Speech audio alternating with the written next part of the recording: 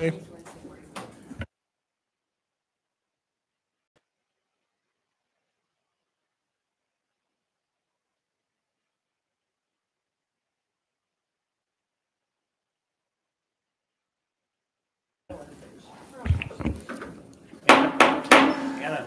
All right, I'm going to go ahead and call this meeting Special Assembly Committee on Housing and Homelessness to order. We are scheduled today from 11 a.m. to 12 noon, although expect us to go beyond that. I'll speak to that in a minute. Let's go ahead and do introductions, starting with Mr. Solt. Randy Solt, District 6. Pete Peterson. Robin Dern. Christopher Constant. Felix Rivera. And then assembly members on the phone, I believe we have Ms. LaFrance. Here. Thank you. And then do we have any other assembly members on the phone? Okay. Then that takes us to initial audience participation. We have two folks who signed up for initial audience participation, and then there will be, time permitting, final audience participation at the end of our meeting. I always do my best to try to allow some time for that. So let's go ahead and move on to the two individuals, starting with Mr. Oliva. If you can come up to a mic, please. I will set the timer on for 3 minutes.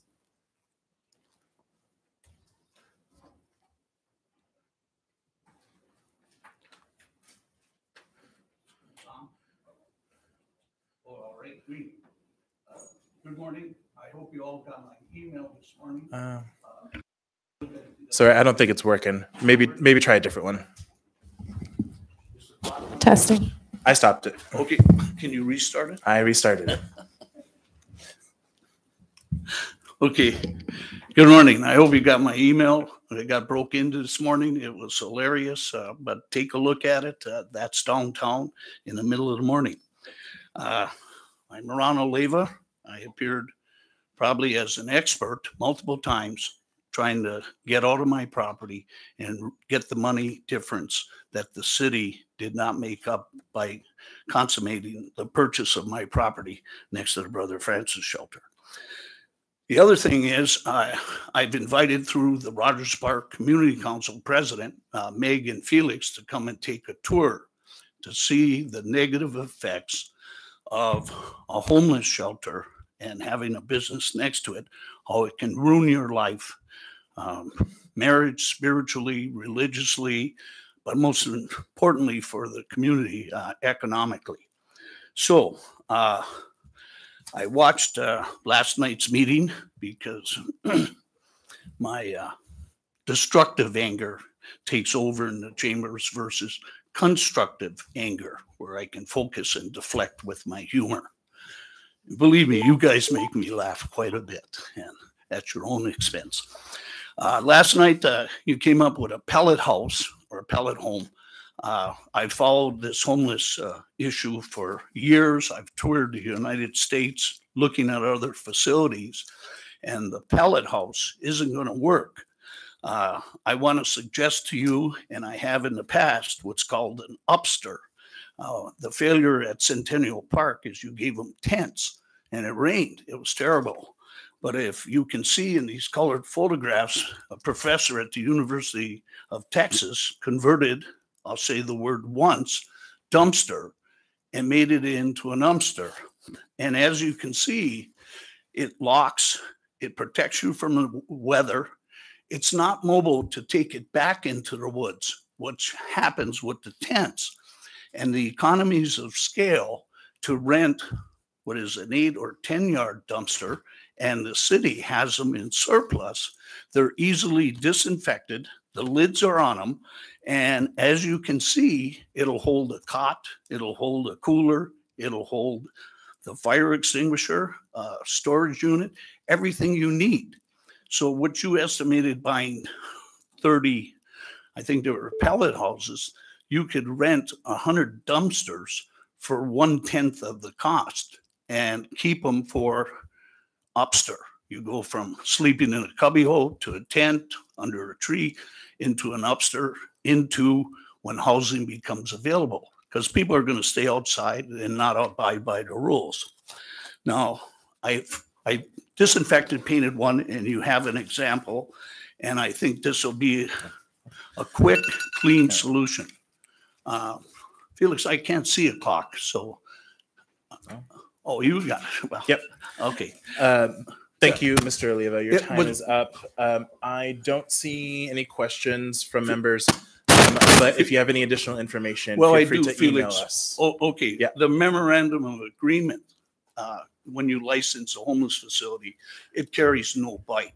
Thank And- you, Mr. Oliva. I'm going to Okay. ask you to email us anything else that you have. Well, will you answer my emails, Felix? Thank you, Mr. Oliva. All right. Next, we have Mr. Quigley. Good morning, everybody. Thank you for the opportunity to speak today. I wanted to talk about a couple things, primarily the Assembly work session on March 31st laid out the clean slate process. And I wanted to encourage you to consider allowing for individual community members to participate at every step along the way.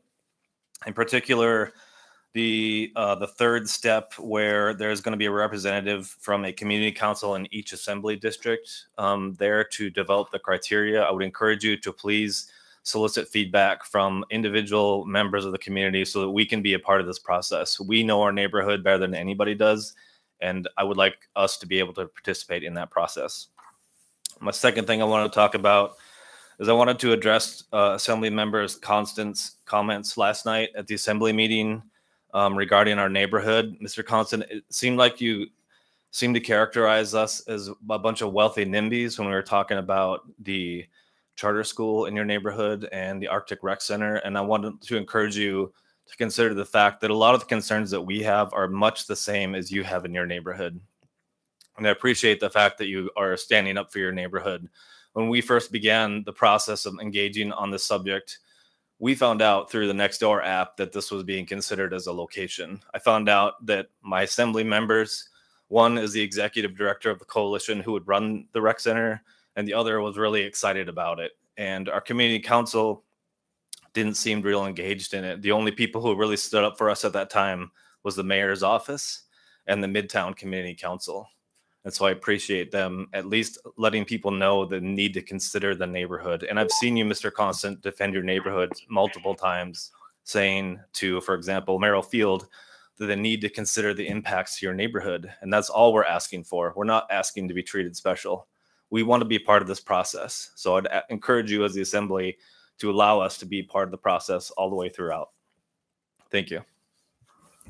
Thank you.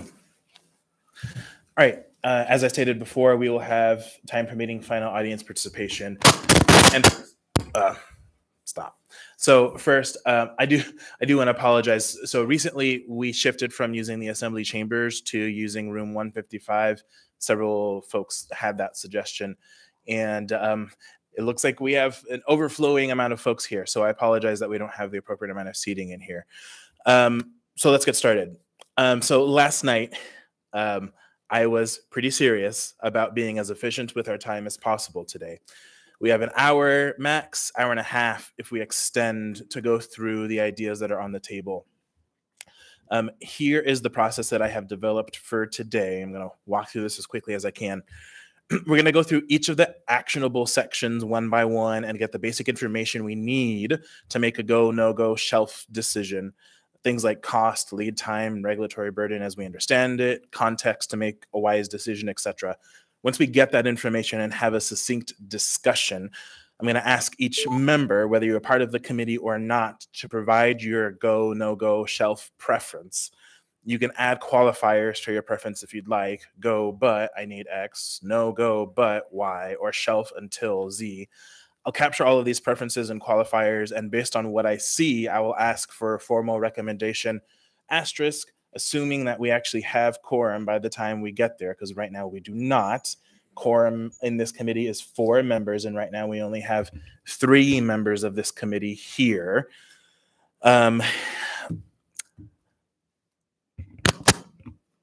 Moving on. And so I'll ask for a formal recommendation, assuming we can do that, and at which point only the committee members will be able to vote. Just to be clear, if we go with a go recommendation today, it's nothing more than a recommendation. Go means we're going to be moving forward with sending something to the full assembly to make the decision. in tandem with the go, no-go shelf decision, I want to try to get a clear understanding of how quickly we can take the action. There may realistically be some things that we can fund on April 18th or April 25th, and there may be things that will take weeks, if not months, before we can make a funding decision. I also want to get a sense of requests for information members have on any of these actions. As much as I want us to move forward with action as quickly as possible, I think we also have a duty as elected representatives to vet and ensure these ideas are viable. Last, this work is going to be fast and furious. So in my mind, it needs to be a true collaboration between the Assembly and the administration. So I want to figure out who from the administration is going to take the lead on each of these sections that we decide to go forward with, and who from the Assembly wants to take the lead on each of these sections we decide to go forward with. I can't do this all on my own, folks. Because I know this has been an issue in the past and was raised even yesterday, this formation of work groups, or whatever you want to call it, is 100% about fact-finding and bringing information back to the public sphere for discussion. No decisions or commitments will be made in any of this work outside of the public eye. Any questions on process before we get started? Okay, not seeing any. So the order that I have chosen for this discussion is based on the resolution. Some sections talked about expedited basis and my own preference. So we're going to have section 5 first, which is the exploration of the Old Alaska Native Charter School. Section 6, which is outreach. Section 2, non-congregate. Sections 3 and 7, tackling together alternative forms of shelter and sanctioned CAPS task force. And then last, the Section 8 behavioral health task force. Section 1 on the Sullivan Arena closure isn't really an idea, so we don't need to go over that again. And sections 4 and 9 on workforce development and food services don't need to be discussed specifically, but should be incorporated as needed into the discussion in each of the other sections. So let's go ahead and start section 5, exploration of the Old Alaska Native Charter School. Turn it over to the administration. Through the chair to Mr. Rivera, we do have ongoing conversations with the private donor. After we presented this in February, we didn't really feel like we had the buy-in from the Assembly to explore this, so the conversations are still ongoing. I wish I had more of an update for you, but I don't at this time. So I sent you a series of questions. Are you unable to answer any of the questions that I sent you? Let me pull those questions up for you right now.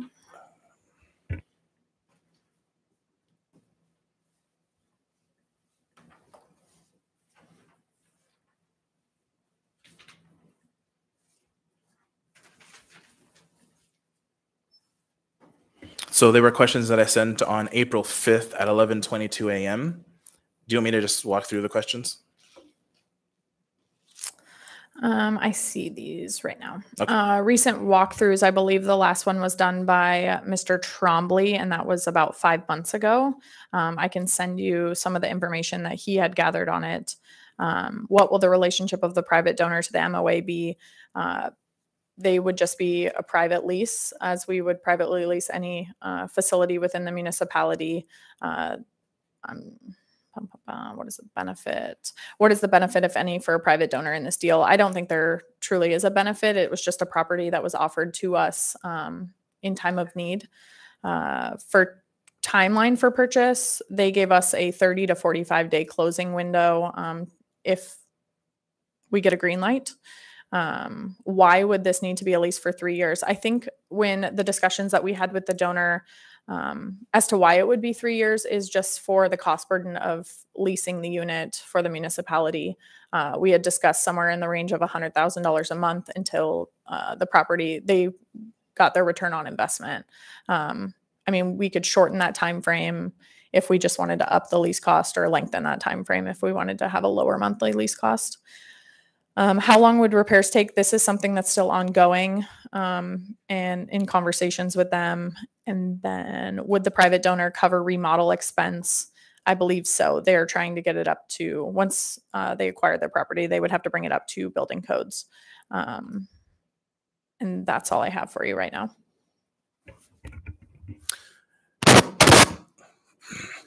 Thanks.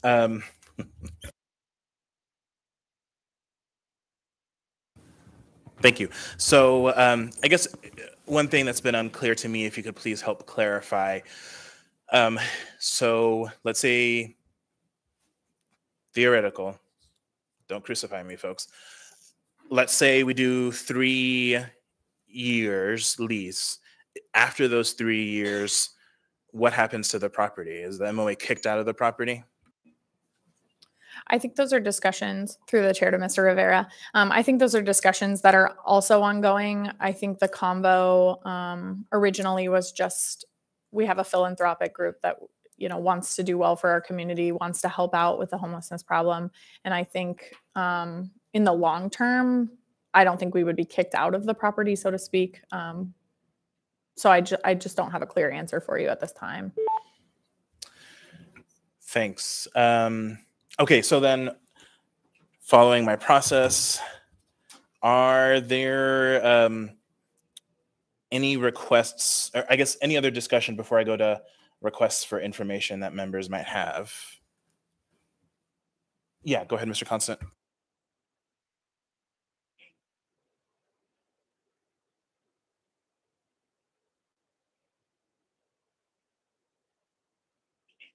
Thanks.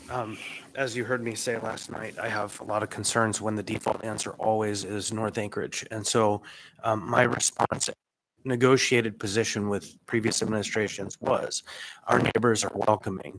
We will accept one facility in our district with one facility out of our district, which will always end up with more in the North Anchorage district than anywhere else. But we can't stomach being the place, the only place. And so when I hear concerns, proposals, you know, we have the Aviator, which may convert some into permanent. We have the guest house. We have plenty. And the deal, the arrangement has been successful. We set up the Alex, we set up other facilities outside of the district, even the Sockeye. And so I would ask that folks maintain a perspective that when we add one into this district, we also add one outside of this district. And then second, and briefly, I would say that whatever terms are negotiated on a lease, it should be a lease to own proposal so that if we do succeed in using that property, the property should, we should make those investment time revenue to the property owner. Thank you, Mr. Constant. Any other discussion before we move on to requests for information? All right. So do members have any requests for information that they need on this particular section? I've already sent my question. Mr. Chair. Okay. Then. This is oh, Suzanne. I have a question. Yes, go ahead, Ms. LaFrance. Thank you. And it's more of perhaps a clarifying question. I keep hearing the term donor used in reference to the potential facility. And from what I hear, it would be a lease scenario. And to Mr. Constant's point about pursuing a lease to own, that makes sense. But could I just get clarification that it is actually not being donated, but the municipality might expect a less than market value lease for the facility? Through the chair to Ms. LaFrance, yes, that is, I would say that's correct. I will clarify my use of the term donor. Great, thank you so much. Thank you, Mr. Chair.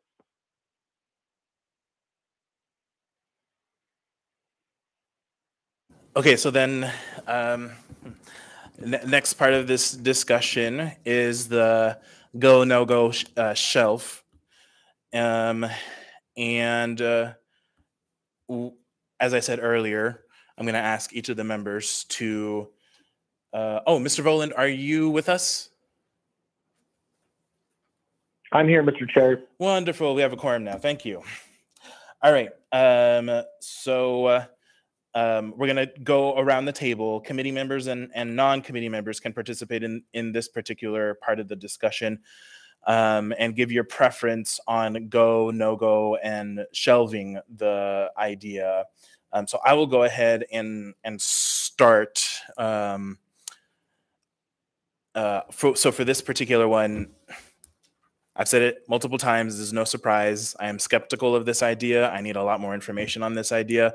So my preference is to shelve this idea until we really get more details. And for me, I think a lot of the other sections here have more promise in terms of being actionable quickly than this particular one. So that is my preference and qualification. Shelve until we get more details and until we act on some of the other ones.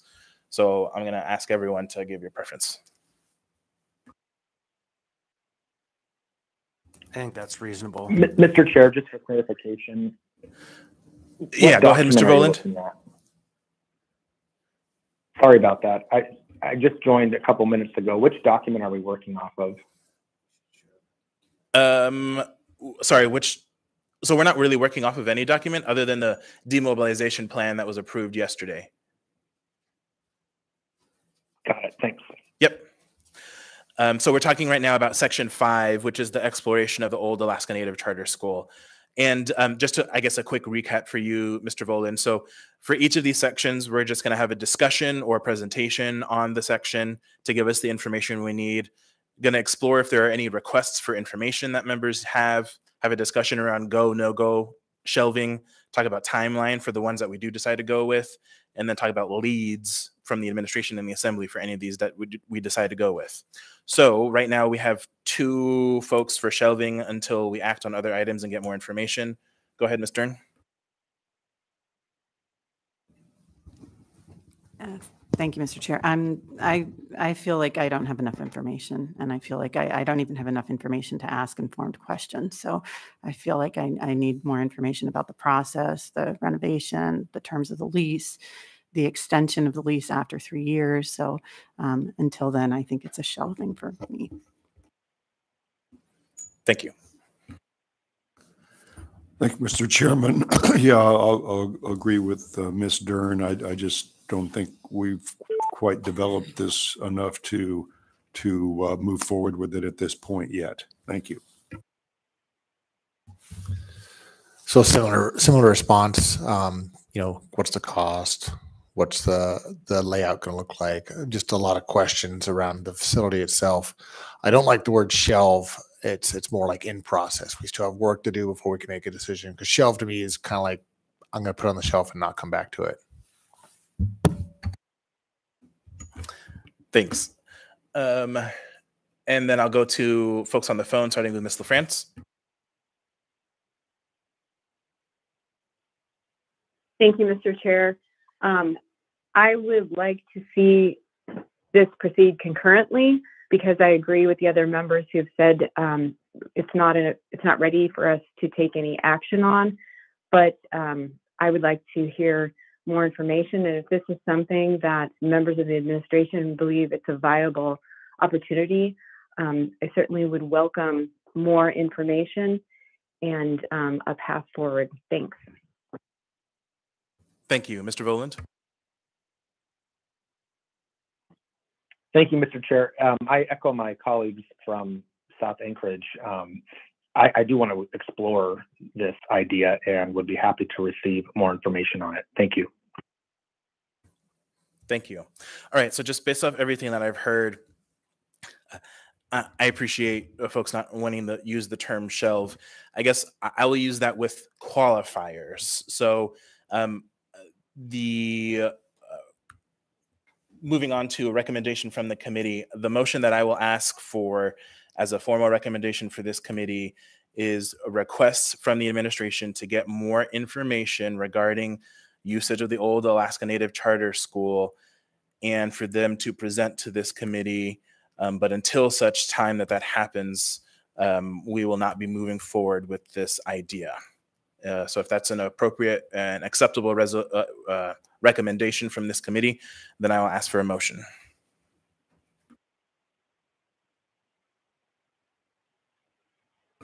And any member of the committee can make such a motion. So I think right now I have myself, Mr. Constant, Mr. Voland, and Mr. Solt who are here.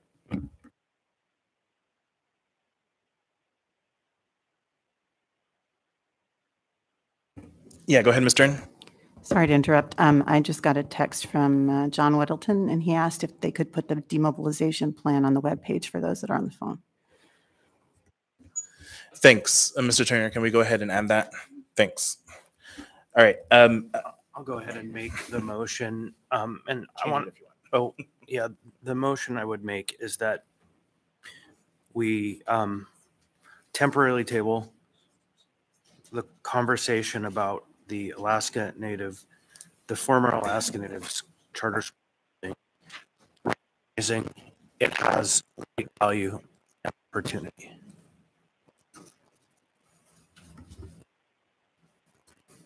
If there's a second. Can you restate the motion? You're breaking up there. Sorry, I don't know what's going on with the mics. I've got a magnetic field maybe. The motion is to temporarily table consideration of the former Alaska Native charter school, recognizing the property has merit. Second.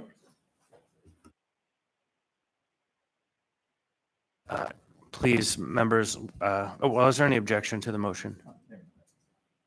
I'm hearing no objection. Motion passes unanimously.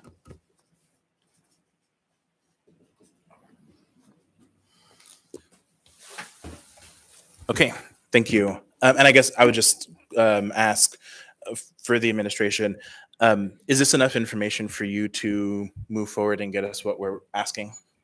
Through the chair to Mr. Rivera, yes, sir, it is. Yeah. I just want to say it openly. What I mean by it has merit is it's an amazing piece of property. The building may be defunct. The building may need to go in the consideration of creating an environment that is built for a population that could be served there. But the location is good. The land is good. It's an opportune place for some element within the context of a comprehensive system. So I just want to make sure that we're thinking of it not just as a Band-Aid, but as an opportunity for substantial future development. It just will take community input and real thought and investment. Thank you. All right, let's go ahead and move on to section 6, which is outreach. Turn it over to the coalition. Great. Thank you, Mr. Chair. I have a presentation, and I believe Mr. Turner is going to swap the screen out. So we want to talk about a summer street outreach strategy. The idea here is we'll try to be quick, but first, what is the problem we're trying to solve? Street outreach can be many things, so there are a lot of questions there. So why are you doing street outreach? Because why you're doing it will indicate the methods in which you want to go forward. And I'm just going to move through these rather quickly. I believe they're on the committee's website to get to the meat of it. There are a spectrum of responses to assistance, and I think we need to be realistic. Some people will, after a number of contacts, after trust is built, or even on the first time, say, yes, I want help. Some will never want help. And we just have to be ready for a spectrum of responses. I think it's really important as we face this summer's challenges to be very realistic moving forward. So what is impactful outreach? One, it's a professional intervention, and it's structured, documented, and strategic to meet people where they are literally and circumstantially. It's also respectfully persistent. You have to be respectfully persistent to get that engagement, to show the people that you are showing up to help them move to housing, and that it's client driven.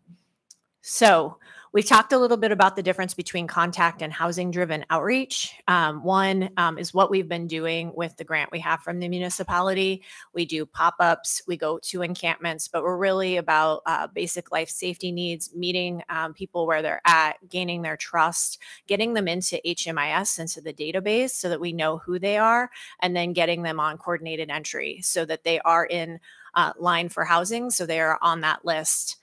Housing-driven outreach is where we have a housing opportunity and we are saying, you match with this housing opportunity, how can we make that a reality for you? And we are persistent in doing that. Or if we don't have a housing opportunity, how can we ensure that you would be ready for a housing opportunity? Are you putting applications in? Do you have an ID? Are you document ready? So it's both of those approaches. So we have a menu for you. because we figured we would bring all of the options and tell you what those look like. And we'll just kind of go through them. So the first one is scaling the contact-driven outreach. Right now, we see about 300 people that were unsheltered. That number is quickly swelling, and it's likely to swell closer to 700 to 800 individuals. After the end of April, we'll be adding families to the mix, and we're already starting to add transition-aged youth. And so all of those are slightly different responses and slightly different needs. So what we would leverage is the current alcohol tax outreach grant that we have. We're currently contracted with 3 outreach providers for 5 personnel. We could contract with additional personnel. We have a medical overlay with Solomedics, which has been terribly successful. Right now, we focus on getting folks into HMIS and coordinated entry assessments. We provide basic needs. We do pop-ups 3 times a week and encampment outreach by zip code. We are understanding that the health department also has 2 outreach workers coming on board, so we could hopefully all coordinate and leverage. But right now, at our current funding, we would be overwhelmed and we wouldn't be able to meet the need. And one of those needs is food. This summer, with the closure of the Sullivan Arena and other sites, there will really only be, I believe, downtown Hope Center will be the most accessible place to get a meal, but there won't be a lot of others. So we often bring food to outreach events, but if we are seeing lots more folks, we're going to need more resources. Similarly for providing for those basic needs.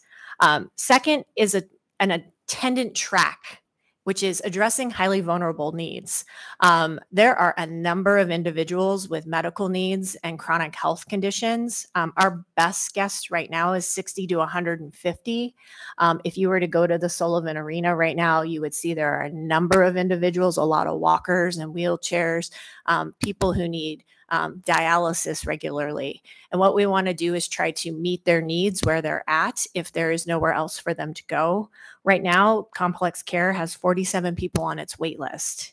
So there's nowhere quick. There's no quick resolution. So what we hope this would do is leverage our current outreach pop-up, give us additional capacity with Solomedics, find options for the most vulnerable, whether that might be a single night or a limited hotel stay or more frequent visits to them to ensure their safety where they're at, working with partners to maybe identify cots to get people off the ground, the right type of hygiene and specific items to meet their medical needs, and transportation for medical appointments, whether that's, through more bus passes or actually contracting with a transportation provider, and really working with other community partners like community health workers and other medical services to get them to where the folks are that have these needs. So those are 2 options. The next 2 options are the housing focused outreach. This would add 4 to 6 housing navigators who are experienced. There would be an experienced professional familiar with housing opportunities in Anchorage. We're not looking for entry-level folks. We need people who know how to navigate the housing opportunities, what landlords require. And right now, most of our housing opportunities are coming through a combination of landlord housing partnership, the housing trust as those hotel conversions come online, and then other providers within the continuum of care, like when a permanent supportive housing opening is available. We do utilize the coordinated entry list, so it does build off that contact-based outreach. Everyone's on the housing list where they match. And we're already in the position of being what we consider like the housing referral air traffic controller. Housing referrals come in. We also hold the coordinated entry list. We get people matched up, and then we would deploy housing navigators to go find these folks to convert those housing opportunities into new homes for folks. And when there wasn't a home available or a unit available, we can make sure, as I mentioned earlier, that we're conducting housing assessments, making sure folks are document ready, applications are getting in, all wait lists are, applied for. This also allows us to leverage 2 existing funding opportunities we have in-house. One is ARPA funding you provided us, which we use for single adults to help do that final conversion into housing if someone doesn't have a bed, or needs moving services or needs a security deposit. We're using that ARPA funding so we can leverage that. We have similar funding for families through Bezos grant. And so we would leverage that funding as well for families that we were targeting. The last piece is mobile navigation services. So we are really fortunate to have the Third Avenue Navigation and Resource Center online right now. And it's one location. And if we're going to have folks all over town, there's a couple of things about that. One, we don't want to overwhelm Third Avenue. And two, not everyone's going to be able to get there if people are dispersed all over town. And so if we know where folks are, we want to really pop up twice monthly, basically mini project Homeless Connects, if you remember that type of event, or a mini navigation center, longer hours, getting our partners there, pre-scheduled in advance with notice. So we're getting word out to the folks, and possible contract or possible transportation for access, whether that's bus passes in advance or contracting for transportation services, and really utilizing additional partners and services. We'll have a shower trailer in June. What a great opportunity to leverage that throughout town, but particularly these will just take a lot of coordination and commitment, because they have to, once you say you're going to do them, you've got to do them and do them well. And it's also an opportunity for folks who might be seeking help, who aren't yet experiencing homelessness, to engage in some prevention and diversion opportunities. We really would want these to be open events. We imagine them being outside, but every person we can divert or prevent from coming into the system is someone we don't need to find another home for. So those are the options we have laid out. I have our outreach programs manager, Jason Cates, here with me if you have any questions kind of about how it's been going, because he is literally out there on the ground with folks. Thanks. Thanks. Mr. Constant? Thank you. I have a couple of questions. When discussing this population that is the 60 to 150 high vulnerable and sheltered individuals, with 47 on a potential wait list, are we talking about roughly 200 at the far end, or are the 47 generally within the 150? That's a good question. I don't know what the current count at the Sullivan Arena is in the medical section of the facility, but everyone there would be someone I would consider highly vulnerable. Plus, and some of those may already be on the complex care wait list. That's why there's that range. I don't know, 150 feels okay to me as possibly the top end. I'm getting a head nod from Kathleen and one from Jason, who are more involved with the folks. Great. So in that context, how many units do we have at the Sockeye, the complex care facility? It's an 86 bed facility and it's full. Right. And so has the funding model kind of settled out on that property, the way that we're providing housing units? Is it sustainable yet? So it's not housing, it's shelter. Okay, shelter. It is a combination of funding, some of it with one time. I believe that they are sustainably funded for the first 3 years of operation right now. The lengths of stay there are longer because many are on the trajectory of getting a Medicaid waiver or PCA eligibility, and we're engaged with the state to see what we can do to expedite that, but it takes as long as it takes right now.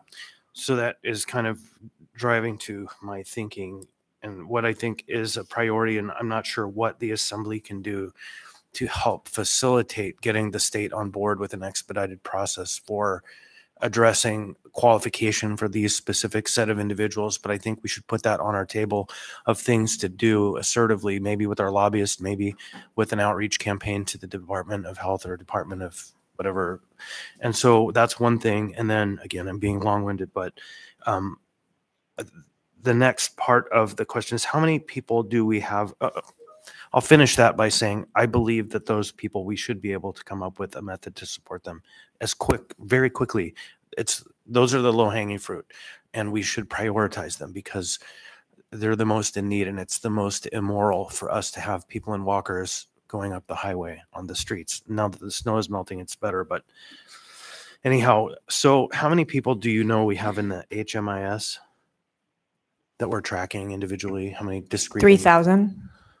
So we have 3,000 people. Well, the 3,000 are people who are in the system. So some may be in transitional housing, some may be in emergency shelter, some may be in permanent supportive housing. I guess, do you have a specific, are you wanting to know how many people are in shelter right now? No, I'm trying to think, like, barriers and eliminating barriers, and transportation was one you specifically spoke about. And the idea of if we have an identified list that's a closed list or not closed, but discrete list like HMIS, maybe we can work with People Mover to bus pass system for people who are in HMIS. So it's not complete free rides for everybody, but it is for those who are screened in and maybe engaged in some form of action towards resolution, that they actually have access to transportation.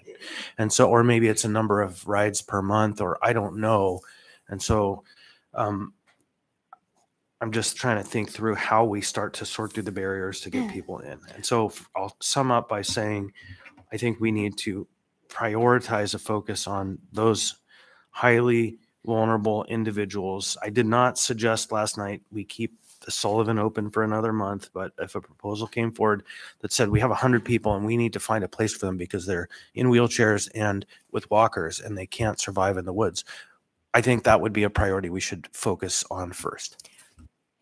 So I just want to mention really quickly, we do hand out a number of bus passes, and we do use our client services money to buy bus passes. That is actually quite effective for a lot of our folks. And then while we talk about medical vulnerability, what we haven't talked about is behavioral health vulnerability. And we are looking at a significant number of individuals. I would say probably easy 40 to 50 coming out of the Sullivan Arena who will be highly vulnerable due to behavioral health issues, particularly mental health issues, when that closes. And I'll finish up. Is that in the one? Is that a separate group? That's a separate group because I don't have a specific strategy in mind quite yet. I think that's a very difficult situation. I mean, we just haven't come up with something. So I wonder if we could start to generate maybe it's ahead of the curve, but a table, a chart, a graph that shows the general categories of individuals as they flow that we can start to target, because I think we could go to the trust immediately and start to rattle the chains there with the people who are vulnerable because of behavioral health care issues and start to rattle their chains to get in front of that group. And the more we know how discrete the groups are, we can start to hammer away at the funding sources that we'll need. I would just ask, I guess, what strategy you were hoping that we're going to employ, because right now behavioral health needs are addressed through emergency crisis. And then if there's no room at the psychiatric institute or people are otherwise stable and there's nowhere to go, I mean, the solution is housing. I absolutely agree. And as I spoke with you last night, I may know of a couple of buildings that are ripe and ready for conversion from one form of transitional housing to another. And once we have discrete sets of people, pockets of 30, like I heard a number last night, or other numbers, that we could start to target specific places across town, because I agree, housing it just has to be the answer. All right, thanks. Okay, so I am next in the queue, and then I have Mr. Solt. I guess much more of an implementation question for me. So the only of these 4 buckets, ideas that you have here, that it has a range is the contact-driven outreach. How scalable are these things? Is it 100,000 or nothing? No, of course not. We will do the best we can with what we have. We will try to meet needs. This is to be not constantly in a posture of asking the community for donations and having to do that management. That is significant. We learned that last summer. So all of these are scalable, and it's just what we can offer. I think one of the costs in here that we've really considered is food. Food is expensive and food will be needed, and food is such a key component to being able to get engagement. Thanks, that's helpful. Mr. Solt? Thank you. So I have comments and questions. So along the lines of, I think where Mr. Constant is going, we're going to increase all this outreach, but again, we need somewhere to put people. So the shelter, the housing, it's obviously lacking. I have a hard time, I guess, shutting the Sullivan down, knowing we have nowhere for people to go, which I know it's what we're trying to solve. But as far as, I like navigation centers, I like mobile navigation centers. Have you thought about putting some resources, or maybe they already are, at hospitals and clinics that some of these people may go to as well? So we do have partnerships with healthcare providers. We have a healthcare and homelessness integration director, and that is where some of those relationships we would hope to leverage, particularly for highly vulnerable needs, the community health workers and others that we've already established relationships with. And then the solo medics really allows us to hopefully prevent some of those emergency room visits because we're addressing issues as we see them come up. Okay, good. And then kind of it was touched on, like, a lot of homeless need to get from point A to point B. So bus passes, anchor rides, APD, AFD. Have you also thought about, I think we're looking at possibly some kind of Uber type system as well. Is that if we control that for those that are in need, that could be a form of outreach. At least I got them in the vehicle for a 10-minute ride, and I can help, maybe make that outreach then, at least that, hey, it's not, I can help you, but hey, here's the sources for you to go when you're ready. Yeah, I see what you're saying. So one, we've previously had non-critical transport contracts, which help us get people reliably from point A to point B to meet their needs, particularly for appointments. And as well, we had an all COC meeting this morning, which is where we engaged the community in the continuum of care.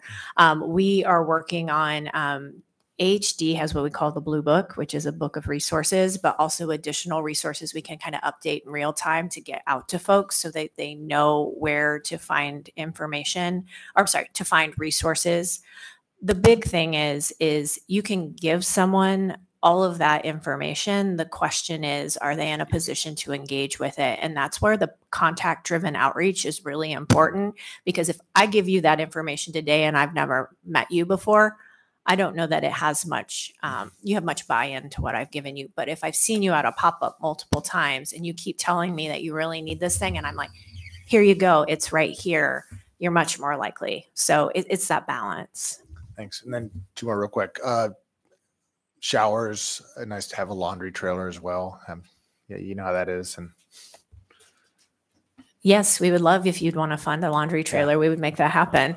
I have been working with Member Cross about clothing exchange, though, as we can build up a thing of clothing and do commercial laundry, and because he is an expert in that. So we have been brainstorming around that. Yeah, and the last things that I comment, just outreach is not only for those seeking shelter, but also those that are housed as well. That may be one incident away from being unhoused. Yes, thank you for highlighting that. And that's really where the mobile navigation and the work on prevention and diversion is really important. The inflow right now is still considerable, and we're finding it's because people have ended rental assistance and can't access rents, or buildings have changed hands and landlords have increased rents after 30 days. Thank you. Ms. Dern? Thank you. So I have some questions about the housing-focused outreach and the mobile navigation services. One of the first questions I had is on the two grants that you're going to leverage the funding opportunities. Are these the ARPA grants? I assume that this will run out at some point, and so I want to speak to how much is left, and then in terms of the Bezos for Families, is this an ongoing opportunity? Is this a multi-year grant? I'll let you answer it. So we're in a 2-year funding cycle for both. Both started in November 2022. So we can definitely leverage the opportunity for this summer. All of these proposals are for like May 1 to the end of October. So we're trying to triage in addition to kind of keeping the focus on the medium term, which is an emergency shelter location, and the long term of housing. But this is a triage plan. With, I assume, the hope that we'll have some more permanent housing as we go along here. So the other question I have is, how many navigators do we currently have? I know you want to add 4 to 6, but I'm wondering how many are we operating with now? There is no housing-focused navigation, no housing-focused outreach out in the field right now. 0. There are some housing navigators at the Sullivan Arena, and we've been working alongside them to do coordinated entry, try to get people ready for the closure of the Sullivan, but once the Sullivan closes, those go away. A little bit of a harder question. Is that request based on the amount of money that's available? And so how many would we ideally, I know it's a lot, but if you understand what I'm saying, is this going to match the need that we have, or is this just kind of? That is the harder question because we don't know how many units we'll have at any given point. We know that 4 to 6 housing navigators allow us to definitely move quickly when we do have a number of units. So like if the former Barrett Hotel is coming online and we need to go out and triage and get all those applications in and do all those things where they match on the coordinated entry list, we can handle it because in addition to this, the coalition staff and our partners, we would call all hands on deck and we'd make it happen. But when we don't have an influx, a big influx of housing units, we think 4 to 6 can handle the kind of 2, 3s, 5s, 10s that come in. And when we don't have them busy doing that, get other people ready so that when they do match with housing, we've already done the pre-work. And one final question, I guess I'll ask, not to monopolize time here.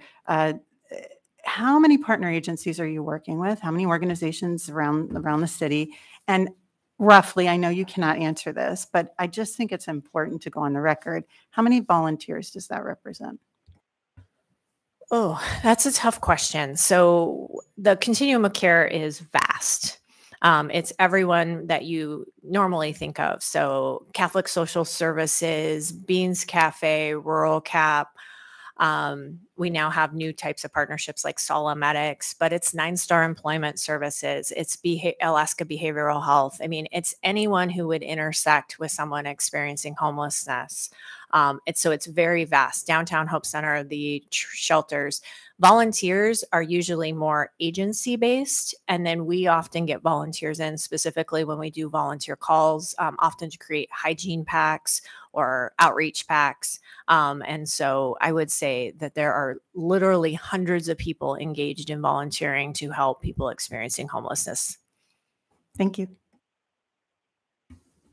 Thank you. I want to note for the record that Mr. Cross has joined us. Mr. Constant? Thanks. I just want to put a coda on something that I hear a lot. I hear a lot that a navigation center was proposed at Tudor and Elmore. And I just want people to be very clear. There has been no evidence put forward that the proposal for what was intended at the corner of Tudor and Elmore was, in fact, ever going to be successful as what would be known as a navigation center outside of the city. Because if you look at how it was planned and resourced, and if you look at how the Sullivan Arena is operated, we still haven't evolved to the point where we understand what the concept of a navigation center is. And so what is required for a navigation center to function is substantial resources, providers on site, and all of these things that we're talking about aggressively being available. And I have been to places that have functioning navigation centers. So I just want to reiterate that every time I hear the term, the Assembly rejected the navigation center at Tudor and Elmore, that's not what happened. There was never a meaningful proposal that would have achieved the concept.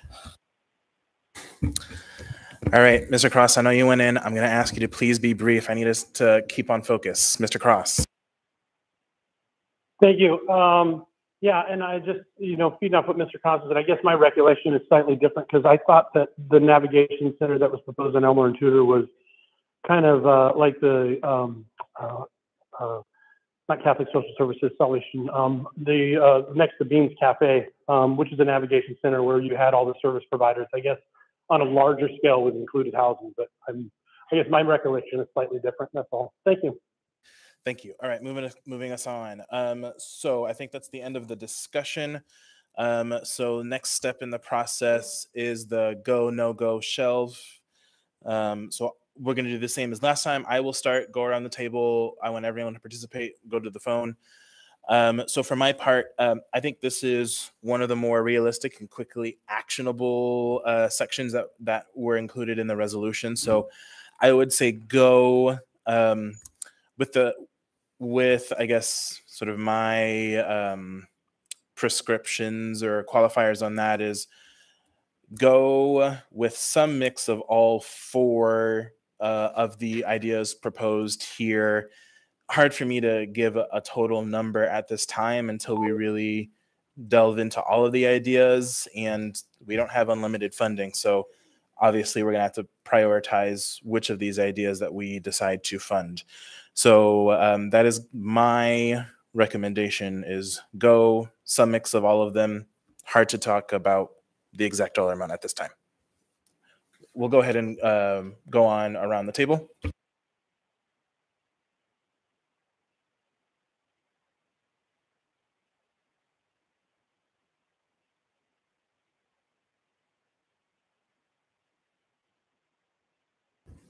Go ahead. Yeah, I think this is realistic, and it's just a compendium. So, but it's needed, and I think it takes away barriers from what it's going to take for us to get people into housing. And so, I think that's important. I mean, if we don't recognize that, especially in this area of housing focused outreach, if we don't realize that that's a component that's needed, and if we don't fund it, we're not going to come up with an answer. So, thanks. So, was that a go? It's a go. Although Okay. I would say, with all due respect, I actually look at these things as 4 separate things and not, as a package. And so, do you have a specific ones that you would want to focus and not others? well, I would like to focus on them all so that when we're looking at money, that we don't look at this as being one. Do you understand what I'm saying? So that we give each part the benefit of being able to get the funding separately. Does that make sense? That does make sense. So would it be fair to, and apologize for being pushy, but I want to make sure I characterize what you're saying accurately. Okay. Is it fair to say that you would support some mix of all options? Absolutely. Okay, yeah. Thanks. Go ahead, Mr. Peterson.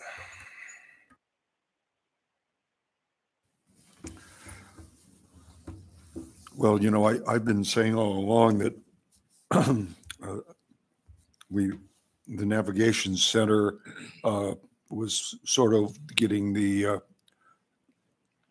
cart ahead of the horse because we didn't build the rehab facility that we needed so that we could send the people to that center. That would be one of the places that the people would be navigated to, and it's unfortunate. But yeah, this seems like more of a realistic idea to move forward with, and so I think this would be a go. Thank you. Thanks. And just to qualify, go some mix of all options. Okay, thanks. Mr. Solt. So I'm depending on funding sources, I'm gonna go with this, some of the banter that I've been talking about, the outreach. But just real briefly to summarize, so we have a bunch of people sheltered at Sullivan. We're gonna dump them on the street. We're gonna give them outreach services and help to put them in places we don't have. So it's a leg of the stool. We're missing some legs. Thanks. Thanks. Mr. Cross.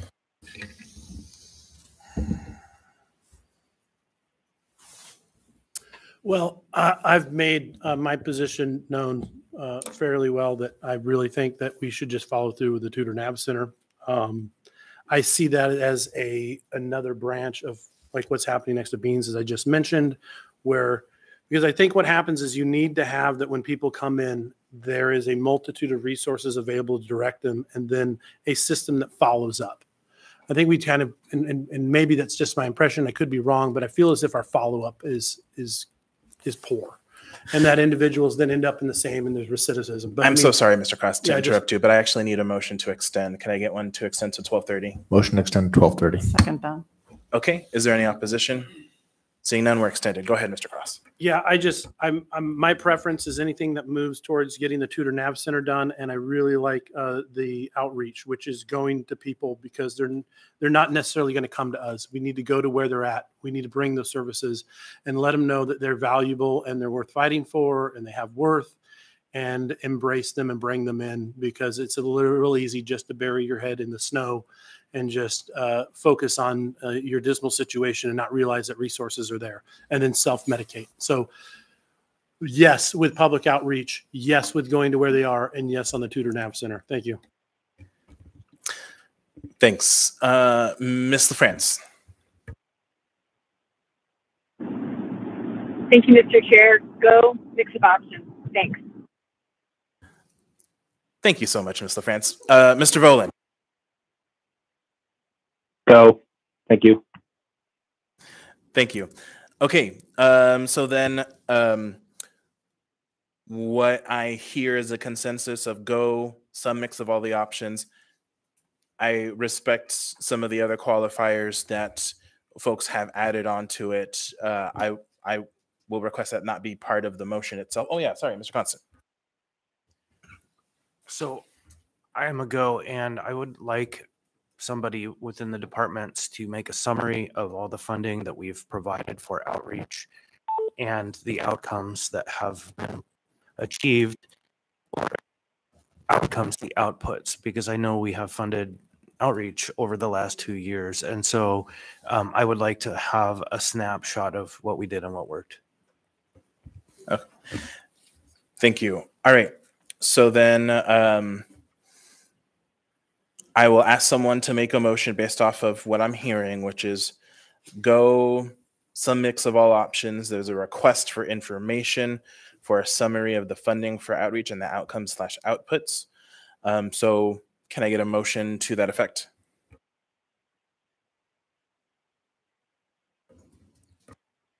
From someone on the committee, please. I will move your motion. Is there a second? Second. Thank you. Is there any opposition from committee members on that motion? To summarize, that is a go, some mix of all of the various options, and there was a request for information for a summary of funding for outreach and the outcomes and outputs. And any opposition to that? Okay, not hearing any, then that motion, that recommendation is approved. So one of the things, now that we do have a go, we can go through some of the other options or other discussion points. So timeline, I guess to the coalition, how quickly could you actually implement this? Like if we funded it on the 18th or the 25th, would you be able to implement it fairly quickly? So I'm just going to run through the 4 options. We can obviously scale contact-driven outreach fairly quickly. We can also start planning and getting things in order for highly vulnerable individuals. With regard to the housing navigators, we could probably start that process and probably be online within the first 2 weeks of May. Maybe not at full steam, but at least partially. And we could, if we knew we were having funding for how many ever, we could, based on the funding, the mobile navigation services, we would be able to go ahead and set that calendar and those locations so we could get those pushed out and start working with partners. As soon as we knew the funding existed, it'd probably be a 2 to 3 week planning period. Okay, then I guess question to the administration, because y'all would be the ones that we're working with. How quickly do you think we could realistically get an appropriation? Understanding we have to figure out the dollar amount and the source.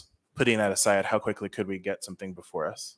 Through the chair to Mr. Rivera, I actually am sending an email right now to our grants and contracts team, as well as acting director Kim Rash, to kind of lay the groundwork. I think I don't want to assign a timeline for my team, but I would like to say probably to get it onto the agenda for the 25th. Okay, are we good with the 25th as the timeline to get an appropriation before us? Not hearing any objection, then April 25th it is. In terms of the leads for this one, from the administration, who will be the lead? Ms. Johnson. Through the chair, I can take lead. Okay. And then from the assembly, is there anyone that's really interested in taking lead? Otherwise, I'm fine. Okay, I will take the lead on this one. All right, I think that's it for that one. Mr. Chair, may I ask Sure. a question? Once the amounts are determined and kind of which buckets, we would want to have the opportunity prior to the item coming before you to refine what we can do to set the expectations, because what we've provided you is kind of a menu and range, and we want to make sure whatever is approved is clear to the both to you all as to our capacity and to the public. Thank you. Thank you. Mr. Constant? Yeah, I think actually I don't see anyone here from the 8th floor, but what concerns me about the timeline is that we've had real challenges moving anything through the procurement process. And so assuming we take action on the 25th, it could be 4 months before we see a concluded process to achieve an actual fungible plan. And I don't know how we're going to overcome that hurdle if the status quo is going to be the way we proceed. And so that is a concern for me. And the reason I bring that up is because I think probably there should be some process to allow, I don't want to call it necessarily a negotiation, but a process by which the specific terms of the deliverables are gone back and forth between the potential operator and those who are putting forward the proposal, not one that's between the purchasing department who wants to set some kind of requirements. And so it should be based on what the leadership group of that committee, which would be who was just made on that list, sit and negotiate specific terms for what the effective deliverables are. So not just the ideal and not just what purchasing is willing to, but what the group agrees on. So anyhow, I just think that that's an important aspect to put in the conversation. Thank you. Yeah, hopefully, I know for me, I feel the sense of urgency, and I think, don't want to speak for the administration, but I hope that they also feel the sense of urgency. And so hopefully we can not move in the normal pattern that we have seen, but hopefully in a more expedited and collaborative pattern. Okay, so next one is section 2, non-congregate. I think the discussion on this one is fairly simple. We have an RFI that's going to be out by the end of the week. Can you speak to that, Ms. Johnson? Yeah, through the chair to Mr. Rivera, I'll be brief. We put together an RFI. I shouldn't say we, grants and contracts with the Anchorage Health Department put together an RFI. I had sent it to you for your opinion on it. You approved it. Acting Director Kim Rash approved it. I approved it. And so now it is going into shopping cart with procurement, and it will be put out for 10 days. And that should be out either by the end of this week, which I'm pushing for, or early next week. Thanks. And just in case anyone interprets that word approval, I do not have any approval authority over RFIs, just FYI. Okay, so then we do have one option that has been put on the table so far, which is the aviator. Can you speak to that? Yes, through the chair to Mr. Rivera, we have ongoing conversations with the operators at the Aviator Hotel. They have offered 25 long-term leases for people that they deem that they don't feel comfortable putting out onto the street at the end of this contract. And I think as a community, we recognize that there are people that from a morality standpoint, we wouldn't feel comfortable placing into unsheltered territory. And so we have ongoing conversations with them about the use of possible ERA2 funds for the long-term leases if they do qualify. But there is going to most likely be a request of the assembly for an appropriation for staffing that is not covered by ERA2 funds. So that's an ongoing conversation that we continue to have with them. Thanks. Do we have a dollar amount that we're talking about for that staffing? Through the chair, we have not received a request from the aviator for them. We did tell them that if the tenants did qualify for ERA2, that would cover their rental, but they are asking for additional staffing. And so I have not seen a number value from that. Okay, thanks. Any other comments or discussion from the body here? Okay, not seeing any. I don't feel the need for this particular item to do a go, no go on it. Is there any other opinion on that? I think we'll get things as they move forward. Okay, got it. So then we won't go through the exercise for a go, no go. We'll just see items as the administration brings them forward to us.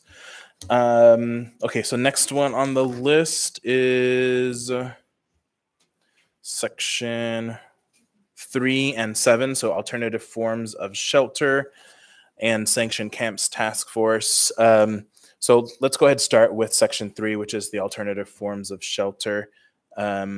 Can you speak to that, Ms. Johnson? Yes, through the chair. I spoke briefly on this last night at the assembly meeting. We have ongoing conversations with the building department to see what Title 21 and Title 23 changes would need to be made to allow for alternative housing or pallet shelters to be erected in the city. One thing that I didn't really expound upon yesterday, but kind of mentioned briefly, is that Kansas determined a single property. The community kind of came together and said, let's get rid of all Title 21, Title 23 building codes aside from safety, health and safety that would be required, and try something. That's not something I'm proposing, but it is an idea I just want to put on out into the open. And so we're going to meet with them for the long term, but if it's the will of the city, we could, definitely get pallet shelters shipped up here before summer if we wanted to go that route. So that's all I have for you today. Thanks. Any discussion from the body? Yeah, go ahead, Mr. Salt.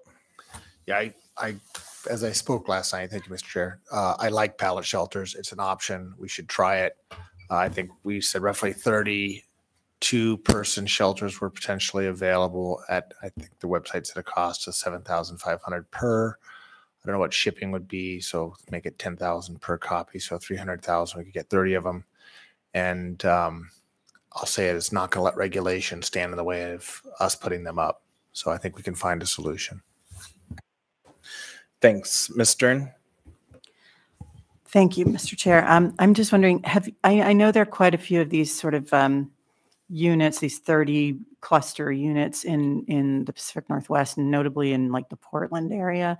Has anyone from the administration gone on a visit? Is there anything I can look at and just reference?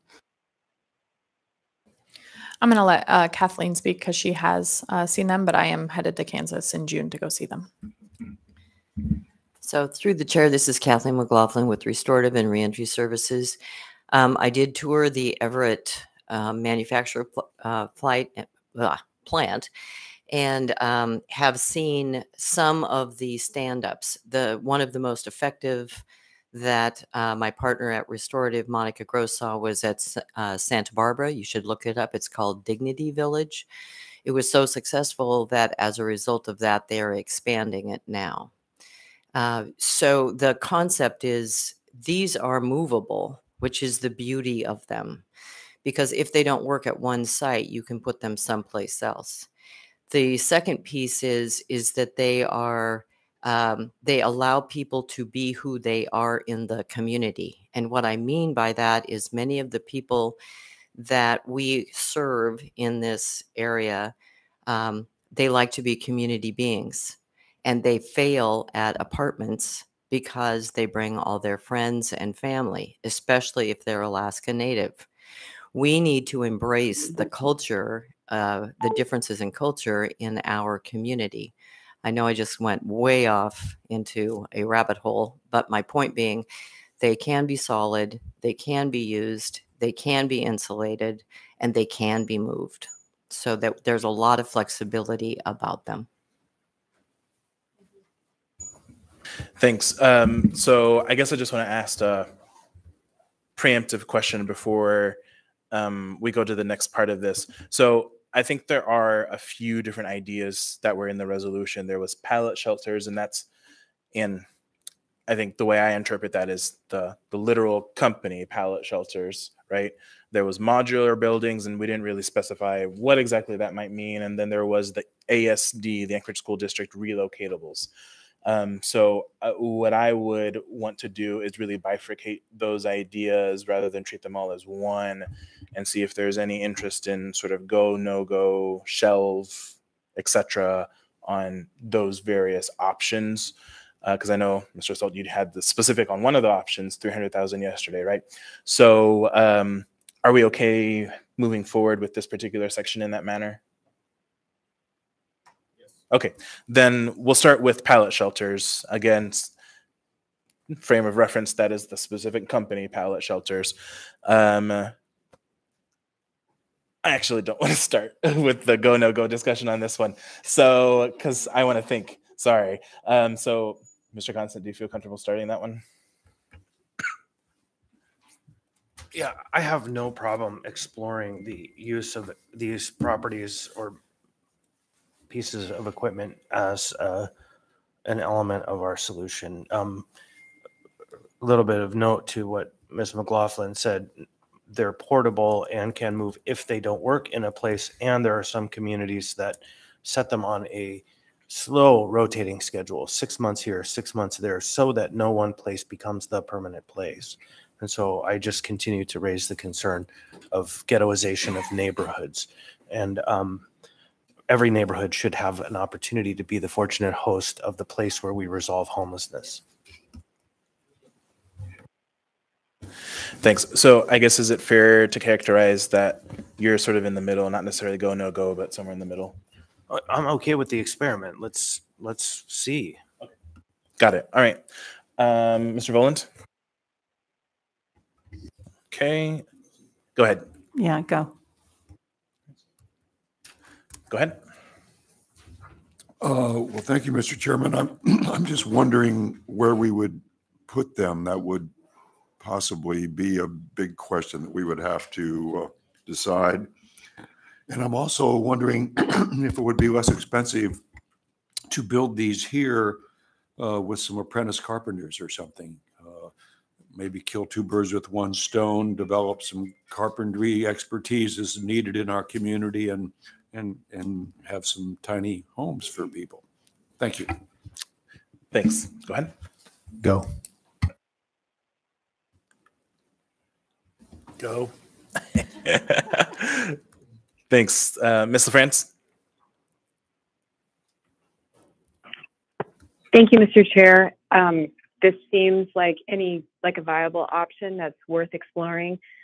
I think that clearly there will need to be a deliberate public process for this. I can see where, some folks might, as we would expect, be concerned about pallet shelters and whatever accompanying facilities, whether it's through trailers or what, would be included. But again, any viable option, and this seems like one, is worth pursuing. Thank you. Okay, so then I will go ahead and also put myself down as a go. But I think for me, and the reason why in my mind, maybe other people will disagree, but the reason in my mind why I tied sections 3 and 7 together is that section 7 deals with the sanctioned camps, and getting to the question that Mr. Peterson asked is where are we going to put them? Sanctioned camps, and that task force really talks about that, right? Goes through the process to determine costs, where we might put these things. Because, I mean, de facto, if we put pallet shelter somewhere, likely going to be on public land, what is that going to be? It's a sanctioned camp, right? I mean, I don't know any other way to really talk about them. I guess I'll turn to the expert. Is that pretty accurate to say? Through the chair, there's so many opportunities, and I don't think you can say that it's just that. They can be communities as well. Thanks. No, I appreciate that expansive definition. Okay, but yes, for me, I think we need to go through the appropriate process to figure out all of the details. So which one of the committee members wants to make a motion to encapsulate all of that discussion? Okay, so let's try this. Let's make a motion to explore the implementation of pallet shelters, approximately 30, within the municipality at potentially multiple sites for use this summer. I'll second that.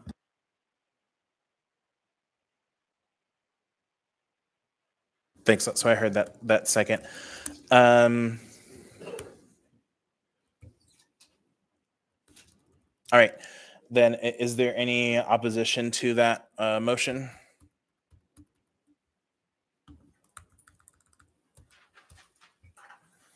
All right, then let me go ahead and go through the process here.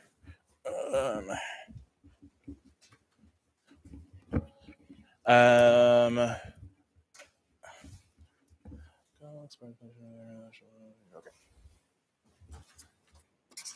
Sorry, what section is this one? Section 7? Someone, y'all don't have it in front of you. 3. Okay, this one's 3. Okay, so it was a go. Explore possibility of 30 for use this summer. I will say that for use this summer really does drive the timeline for the task force. But we'll do our best. So I guess the motion, I think, talks about the timeline. I don't have the agenda in front of me in terms of assembly meetings, but can you describe for use this summer what you might be talking about?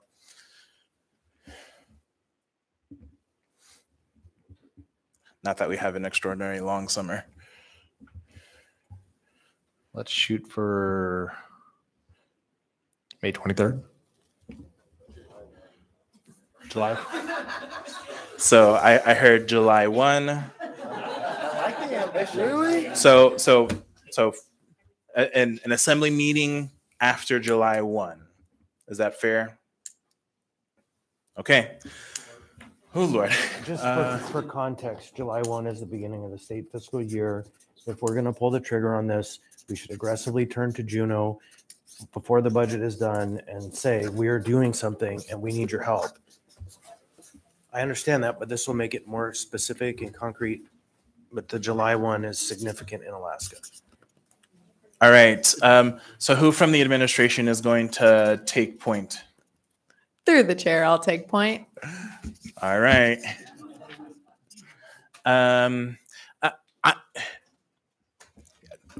Your call. All right. Assembly. I'll take it. Okay.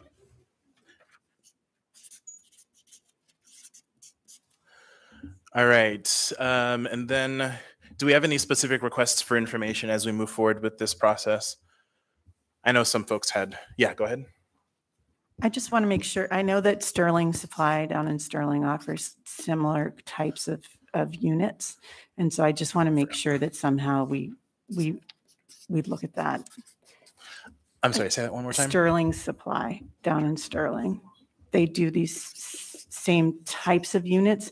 They may not do them to the design and they may not have, they don't design them for the purpose, but we might be able to get them cheaper or quicker. So I'm just putting that out there.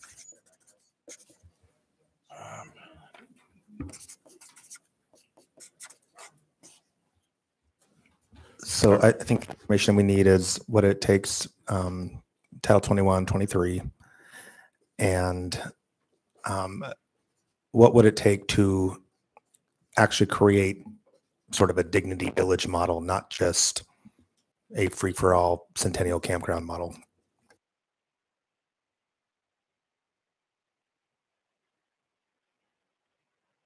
Thank you. All right. So I am just going to do a /section 7. So before we move on to any of the other parts in section 3, I'll go ahead and I want to move us to, actually, what time is it? If I might, before we move on, under your request for information, the Dignity Village model. Yeah. I think that it's implied in there, but we need to make sure it's explicit. What's the management structure? Which means staffing, control, liability, who's the boss?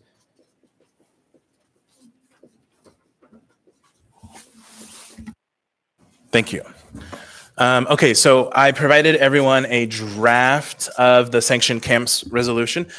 I think as you will see in that sanctioned camps task force resolution, I had a goal of getting that report, including some of the things that we talked about here, getting that report in August. So we're going to have to get that much sooner than that if we're actually going to be able to do this work. But my goal was to get this resolution before us on April 25th. Just considering priority, I was going to prioritize the behavioral health task force, which some folks have already talked about as a huge need, and then do this one after. But if there's an opportunity to try to do both at the same time and me not sleep at all, I guess I can do that. Okay, anything else on this one before we move on? Yeah, go ahead. So I understand what we're looking at is the context of this outdoor kind of camp model, but I want to reiterate that for every dollar we spend on permanent vulnerability, we should be ensuring that we have an investment going on for housing support and stability. And so I'm not sure how we bake that into this conversation, but I'm not going to let any conversation about camps happen without us talking about housing and what's the path. And so I'm not sure where that fits in here, but we need to make sure that there's a path to housing built into this in every step. Thank you. Yes, housing is the solution. Okay. Yeah, I think considering our limitation on time, I'm going to go ahead and just stop us there. So what we didn't get to today was the other parts of Section 3, so the modular buildings, which I know, Kevin, that's a big thing for you, Mr. Cross. We didn't get to the ASD relocatables to see if that's something that we want to actually move forward with. And then we didn't get to the behavioral health task force discussion. I did put on the agenda for next week's regular meeting for us to wrap up this discussion if we didn't finish it today. So we'll go ahead and plan for those parts of the discussion for next Wednesday. With that, can I get a show of hands of folks in the audience who would like to speak? One. Okay, great. Two. Okay, so then can I get a motion to extend by 5 minutes to 12:35? Motion extended 12:35. Second. Okay, any opposition? Okay, we're extended to 12:35. Whoever would like to go first, if you can come up to a mic, welcome. You'll have 3 minutes. I'll put on a timer. Thank you for having me. My name is Joe Wood. I live directly across the street from the Sullivan, and I'm tired. I'd like to say, first of all, just shame on you guys for blocking the Golden Lion from being open. Anchorage has a unique opportunity to be a model for the country. We can turn that into a training center. You know, and you come into that, Mr. Cross, with your construction background. You know, we could turn the homeless people into model citizens by, you know, from the boiler room up to the roof. You know, I'm willing to volunteer my time to teach them in the kitchen. My chef at Orso has left that fully operational with dishes, pans, equipment. So we could train them. My wife will train them to be a waitress. She does so already at Brew House. So we're in a unique opportunity, but you're all blocking each other, and it's sad. We need common ground, common resolutions, and we're tired. Stop bickering amongst each other. It's not about party lines. It's about this city and the homeless. You know, right now, because I live across the street since 2009, I've been parking my RV there because my wife is on the Sullivan payroll. I've been forced by APD. I've been in discussion with Miss McLaughlin, and I can't keep an eye on my RV because I've been forced to park it 2 blocks away in D-Lot on 8th Street and 16th. And those vehicles get broken into and stripped. So this is what you put my RV into, that predicament. You know, and I'm tired. Let's turn all these negatives into positives. You know, I'd like to work with you guys on turning that Golden Lion into a training center, you know, and give them a sense of hope, belief in themselves. And we could be a a national model on how to handle homelessness. But that's only going to happen if you stop fighting amongst each other and make shit happen. Sorry for the language. Thank you. Thank you. Welcome. Thank you. James Thornton, Fairview Community Council. Thank you all for your service, and we're really excited to, see things get better in Fairview. Thank you, Joe. You said it all. I mean, you live across the street. I appreciate you being here. It takes a lot of courage. A lot of people are in tough times right now, obviously, and especially those living under the poverty line and in low-income neighborhoods such as Fairview, regardless of a 400 to 500 person influx in their neighborhood, potentially on the streets, with the largest non-motorized population in Anchorage that's shouldering the entire burden for the whole city. Do we not deserve one APD officer to make sure our grocery store stays open for those who would have to move, and where would they move? Everyone I ask, what would you do if our car's grocery store closed? Okay, I'm going to stop. I think you get it. Thank you, ACEH. It's awesome, but the resources are thin. We're not talking about those that don't want help. We're not talking about that. We're offering to help. We're here. Let's do this. Everything he said, right on point. We need a working group to address the impacts on our neighborhood. We're giving all this humanitarian aid to folks. Our neighborhood needs humanitarian aid now. 50 minutes for folks unconscious, bleeding out into the streets because it's deprioritized, because I'm sure more important things are happening. But people we know are sitting with folks while they may be dying, okay? Communities see Fairview over the years, not just since the pandemic, but historically. And they say, they see the lack of support while we shoulder the burden. And they say, hell no, excuse my language, not in my neighborhood. And I don't blame them. It's unconscionable for Anchorage to continue to deprioritize our rights and needs with the continued destruction of our daily lives, minds, and hearts, while taking care of all the problems of Anchorage, the unanswered questions, and watching the bureaucracy when this is not a political problem for us. This is a way of life, and it's time for change. We're not discussing the criminals and predatory behavior and how we hold folks accountable or don't. It's a justice system issue. Let's fix it. Fairview are the stewards of these services, and we care about the folks. We don't just want to see it go out of our neighborhood. We want to see it be handled properly and folks to be given a chance. And the ones that don't respect our community need to be treated differently and triaged differently. Fairness for Fairview. Thank you. Thank you. Let me just double check. All right. I guess since we do have a couple minutes, anyone else like to participate? All right. Not seeing anyone. Any final committee discussion? All right. Not seeing anyone. Then thanks everyone for the progress today. We'll keep doing this next Wednesday. Hello. With that, we are adjourned.